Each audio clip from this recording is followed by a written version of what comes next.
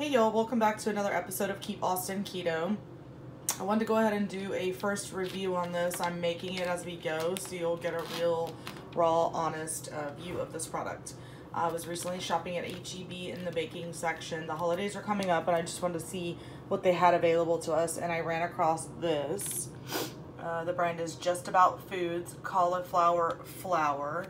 I think it was close to 10 bucks, but it doesn't seem to use a lot. I did find a recipe online on Just About Foods website on how to make I guess we call it a keto pizza. On the back they do have a recipe which is not keto but gluten-free, high in protein compared to a regular pizza crust, and it does have rice flour in it, so I went to their website to see if I could find something because it seems to be fairly new and no one's really talking about it. I've got everything mixed in the bowl already. I'm going to show you that, so stay tuned. Okay, so here's what it looks like. It didn't really like form a dough or anything, and it definitely smells like cauliflower. So I'll give you the ingredient list and a link to their website for the recipe down below. The oven's set at 350. It says this is going to cook for about 25 minutes, I think it is. So I'm going to keep an eye on it because all ovens are different, obviously. So I'm going to go ahead and get this on parchment paper. It says to spray it, so I'm going to use coconut oil instead because I don't use sprays, and let's see what happens. Here's what the dough looks like after it's pressed out. I don't know if you can really tell or not if I get closer that you could see that there's a lot of moisture in this, so I'm curious to see how this is going to cook down. So I'm going to go ahead and get this in the oven, but I wanted to show you.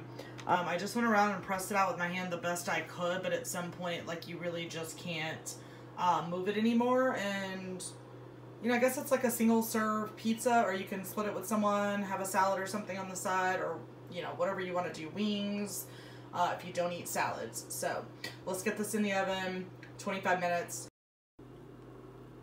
Here's what it looks like after 25 minutes. I did kind of move it around a little bit. I took the parchment paper out from underneath it because I'm going to stick it back in the oven. If you can see, I want it to brown up a little bit. So I pulled the parchment paper off, and I'm going to turn the oven on broil and give it a couple minutes like that and see what happens. This might make a good bread, but I'm not sure how it's going to hold together for the purposes of a pizza. This is the first one I've made. I'm going to go ahead and make another one after this. Yeah, stay tuned. I'm going to show you what it looks like after I stick it under the broiler. I hope that this browns up a little bit and firms up. I may have needed to thin it out a little bit more. See, it's already breaking off. There we go.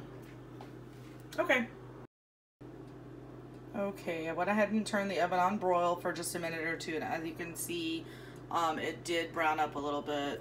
I don't know if you can see kind of texturally what it looks like. Feels a little heavy. It's, you know, I mean, I guess it's an option for a keto crust. I haven't tried it yet. I'm probably going to just top this with some cheese and make like a cheese bread this first time because I want to see what it tastes like, so I don't want to add too much stuff to it. And probably some marinara sauce on the side, the Rayo's marinara sauce on the side, and then I'll make a second one in this same video. Yum, I can't wait for this to come out of the oven. I'm just going to let it continue to brown on the broil setting on the oven. Okay, there's what it looks like. I think that's as far as we can go with trying to, you know, get the cheese all nice and toasty, because as you can see around the edges here, it started getting a little bit darker than I wanted it to. So there's that. Let me cut it into bread sticks and get it on a plate with some marinara sauce. Okay, bread sticks it is. Let's see, let me just grab one of these and show you what it looks like. So it's pretty flimsy as far as like holding up to a piece of pizza, but you know, the bottom toasted really well. See, it's already falling apart. I don't know how I would change that up yet. I haven't figured that one out. So there's that. Let's see what it tastes like. Okay, so here it is all plated up. As you can see, some of the edges burned up a little bit, you know, got really crispy. That's okay. I think it'll help at the end of the day, but let's go ahead and get in here and see what this tastes like. Alright. That's really good. the edges on the corner pieces are probably going to be the best as far as holding up. So my thoughts are when I make the next one that maybe I want to make the dough a little thinner. So stay tuned for the next portion of this video. I'm going to go ahead and make another one and see if I can thin it out some more.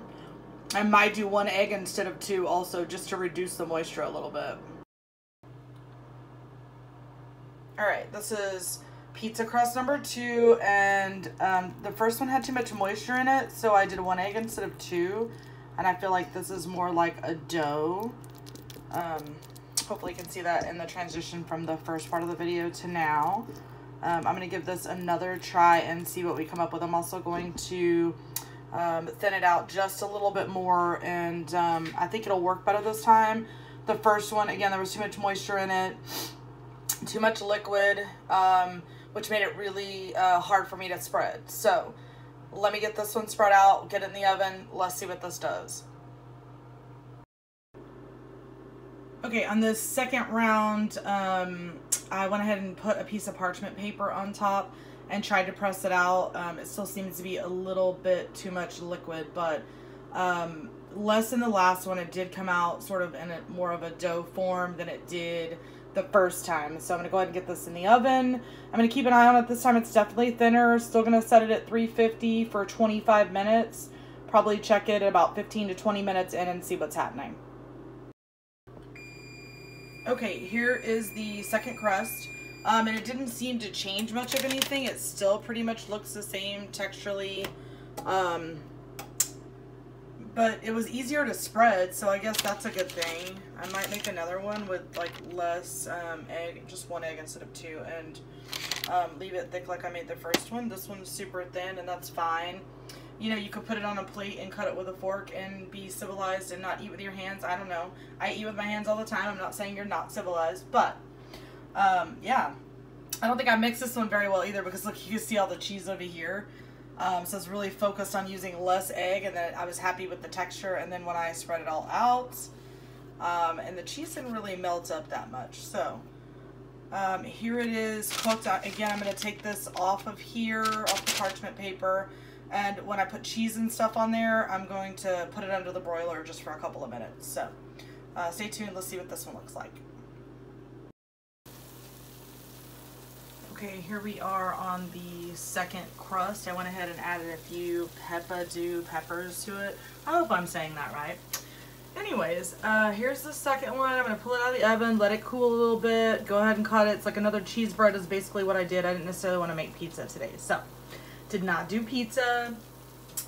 So far, the price, the cost of the total bag and how many servings it makes and everything is great. This is a lot easier for me than trying to make a fathead dough pizza, which is fine. If you like that, that's great.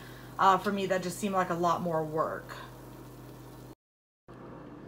Okay, so this one did break apart a bit easier. So I would say at this point, go ahead and reduce it down to 1 egg on the recipe. I'll share the link down below. And I would leave it thick like I did in the first one and not necessarily thin it out so much, just because when I went to take it off the board, it did break. So maybe you could just let it cool a little bit before you move it off the board.